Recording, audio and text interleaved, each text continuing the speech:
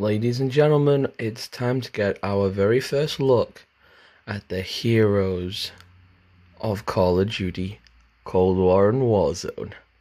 Let's get into it.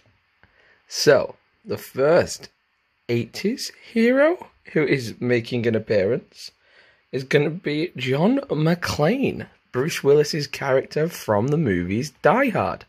If you have seen Die Hard, it is one of the best action movies. If you've not seen it, go and do yourself some justice and give it a watch, because it is one of the greatest movies of all time, you know, in the action genre especially.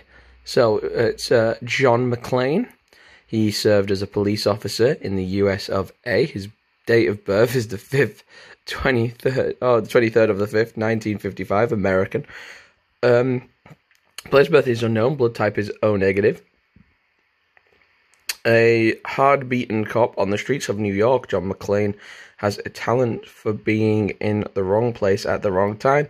And now in the fight of his life, he'll have to rely on his cocky attitude and level head to stay alive. And then we get an awesome little action shot here of John McClane jumping into a sort of action hero pose, which is kind of cool. So yeah, John McClane in Call of Duty Black Ops Cold War, coming out tomorrow. I'm going to purchase this operator and I'm going to give him a review and let you lot know really whether or not it's going to be worth your purchase. So yeah, tune in tomorrow and I'll show you him in action. So like, comment and subscribe.